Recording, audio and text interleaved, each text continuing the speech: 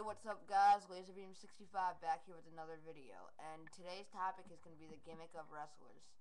I'm doing Randy Orton this week because I noticed that he's doing very well right now, and yeah, let's get started, shall we? I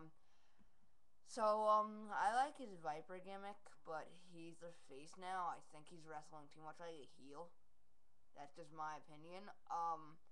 I like his Legend Killer gimmick because it kind of fit him really good back then. I don't want him to bring it back, but it was very good at the time. Because, the feud with Mick Foley was pretty cool, and that was, that was going on for a long time, that feud, but that's because he was the Legend Killer, and Mick Foley's a future legend, I guess. Um, the Viper gimmick is cool. But that's only like a heel gimmick, and he's a face now. But as a heel, he wasn't going anywhere anyway, so. Because he was kind of stale as a heel. He just kept talking, and no one could care less. But I could see him being the face of the company one day, because no one really likes Cena. Like, I don't hate Cena, I just don't like him. Like, he's alright.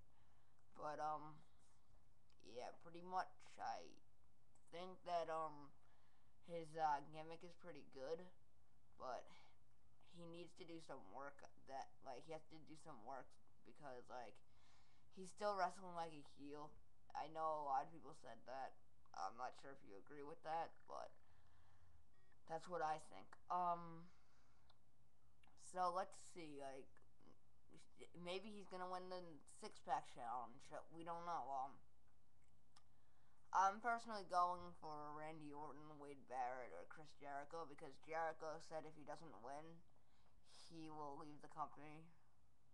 But how many times has he done that already? So I'm kind of thinking that he's done now. But, guys, tell me who you want me to review next week, the gimmicks. I'll review the one that's most in the comments section. And, probably the guy I want to do most in the comments. So this is LaserBeam65 signing off of YouTube. Peace out, guys.